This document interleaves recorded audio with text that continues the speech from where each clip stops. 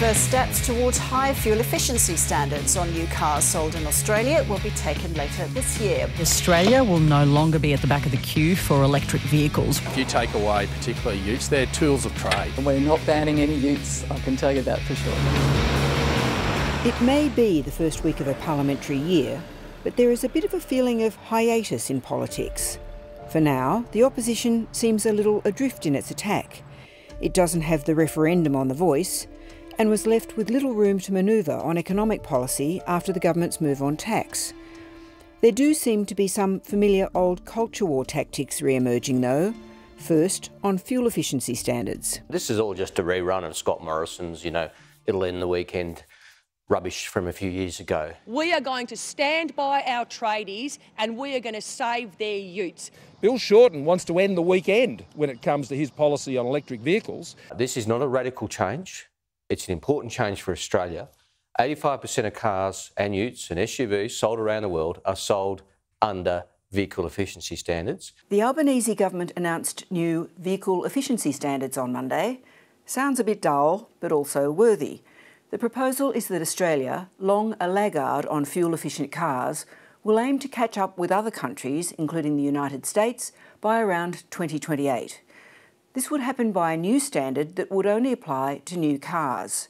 The government says the policy, to be introduced next year, will provide over $100 billion of fuel savings by 2050. This policy being announced by Chris Bowen and Catherine King will drive up the price of the types of cars that everyday Australians purchase. You can't have it all. The new vehicle efficiency standard is simply this, requiring car manufacturers to meet certain standards on grams per kilometre of fuel used. They can do that across their fleet and we will require them to improve gradually but clearly over time the quality of vehicles they send to Australia when it comes to fuel efficiency. There are some in Labor ranks that worry this issue may yet come back to haunt it. And culture wars, even beyond pure partisan politics, are never all that far away from modern politics, as we saw on the forecourt of Parliament House on Monday. This reckless race to 82% renewables by 2030. This is ideology that does not meet the practical reality. We're not like Europe. We don't have to worry about Vlad cutting the tap off. Inside the building, work has been going on in the Senate to get agreement on the government's latest tranche of industrial relations reforms. Labor reached a deal with a crossbench on a so-called right to disconnect that will allow millions of workers to ignore bosses' calls and messages after hours and seek orders to stop them reaching out, with potential fines for breaches. Further amendments, including tightening up the laws covering gig workers and a fair and reasonable defence for employers to casual conversion, were next on the list for negotiation. So many governments have ignored working class people and the battlers in this country. This piece of legislation is very important. I've heard so many stories over the last 6 months really from gig workers and casual workers particularly, and I've been able to successfully have some amendments that relate to casual workers and the gig economy. The other issue that battlers of this country are feeling a little ignored on is prices. There is a policy gap about high prices, even though they are a major concern of Australians today.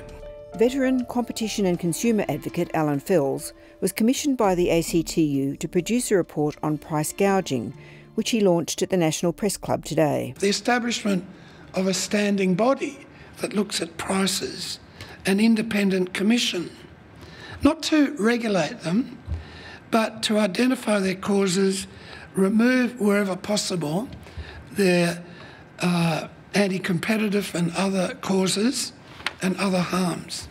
But then I thought better to establish an independent national competition and prices commission drawn from the Commonwealth, states and territories. The Fells report is one of several commissioned in recent months to examine competition and retail prices, particularly for food, including a Senate inquiry and an ACCC inquiry.